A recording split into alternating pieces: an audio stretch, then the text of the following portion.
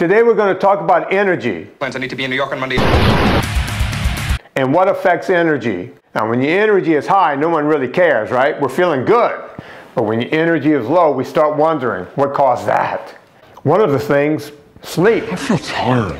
You don't get enough sleep, you're going to have low energy. You get enough sleep and you feel good. Why? Well, we have different types of sleep. One is called REM sleep, REM, which also stands for a band. Now, said too much. And it stands for rapid eye movement. So if you get enough good REM sleep, you get brain restoration, brain repair, but the non-REM sleep is also important. You get body repair and body restoration. A lot of people are telling me they're having trouble falling asleep nowadays. Experts will tell you it's because we have too many screens. So please, folks, turn off the screens at night. How much sleep do you actually need? The experts will say somewhere between 6 and 8 hours. I would agree with that.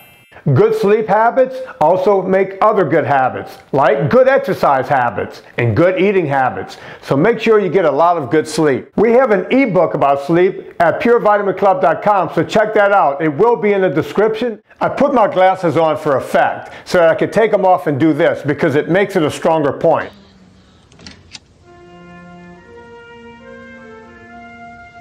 Because now I'm going to talk about macronutrients. Macronutrients, also known as carbohydrates, fats, and protein. They affect energy too. Let's start with carbohydrates, also known as sugar. Now, here's the problem. Sugar will raise your energy really fast. Sugar! Even complex carbohydrates, things like grains, will raise it, but then at some point they will come down. It's a really fast burn. So, in effect, carbohydrates are not your best form of energy. Experts will tell you that carbohydrates are your best form of energy. That's why today I'm going to show you the best carbs to drop a dress size and get your energy back. I disagree. Think of kids at a birthday party. At first, they're all running around because they're sugared up. But then they get surly and nasty and mean, and then they fall asleep. Protein is a very important macronutrient. We need it because it's the building block of every cell in your body. So you need protein. You see the lady in the restaurant ordering the egg white omelet? Yeah, she's probably getting too much protein. Some of that will turn into a sugar. Now I'm holding my glasses with both hands because I'm going to make a really strong point here. Fat. That's the macronutrient that will give you the most even energy. I always say this. Think of a fireplace burning wood. If you have nice thick wood in there, it will burn long, slow, and even, giving you a lot of good energy from that fireplace. If you put, let's say, a piece of cardboard in there, that's like putting protein in. It's going to burn, but it's going to burn pretty quickly. Now, if you throw some newspaper in, that's like sugar. It's going to flash really fast and then go down to nothing. Fat will give you the best slow, long burn energy of the three macronutrients. Let's talk about vitamin B12. Most people think that taking B12 will give you automatic energy. I feel like I got a B12 shot. I'm back, baby! I'm back! That's simply not true. If you're deficient in B12, you could have low energy. You can even have certain types of anemia and other conditions. In the 1970s, there was something known as the Framingham Offspring Study, not to be confused with the original Framingham study or the band The Offspring. My friend's got a girlfriend and he hates that.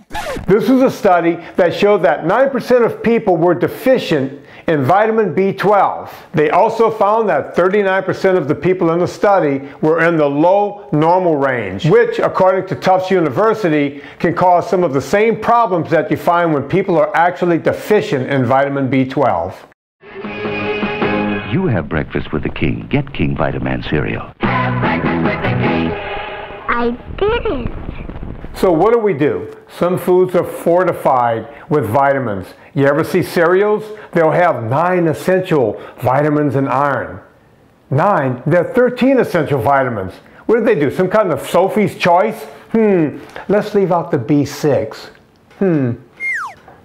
What's that all about?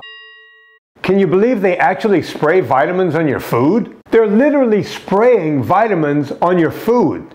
Yuck. Here's the crazy part. Research is now showing that people who are deficient really don't get enough from meat, poultry, and fish. it just doesn't work for everyone. Here's the cool part. Research shows that supplementation with B12 can reduce the percentage of people in the danger zone by more than half. Half. More than half. But what kind of supplementation? You can take B12 shots. Ouch. Very effective, but that can get a little messy, not very convenient. And then there's pills that you swallow. Well, of course, if you take a pill, you want to swallow it. It can be affected by stomach acid, and some people just don't absorb it through their large intestine. The best form? Sublingual. No habla español. Sublingual tablets. They dissolve right under your tongue and they go right into your bloodstream. Lots of great free information if you just follow my podcast, Fitness Confidential. Check me out on Twitter. Go to VinnieTartaries.com and get more of these videos from PureVitaminClub.com.